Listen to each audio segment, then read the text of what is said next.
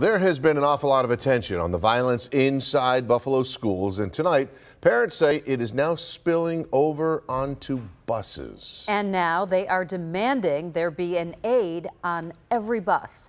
Right now, some buses have 40, 50, or even 60 students on board, with the bus driver as the only adult supervisor. In some cases, kindergarten students take the bus with 8th graders.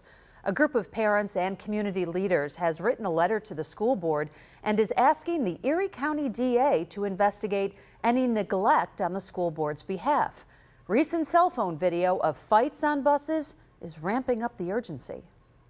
The image that I had when the mother said her daughter urinated on herself because she was that afraid of going on the bus.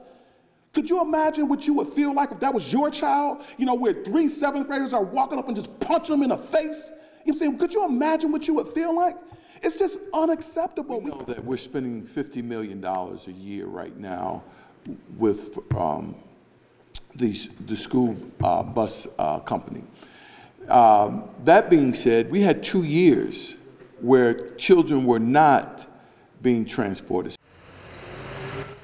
Well, another idea that was pitched was handing out gas cards to parents to drive and drop off kids themselves to help decrease the number of kids on buses.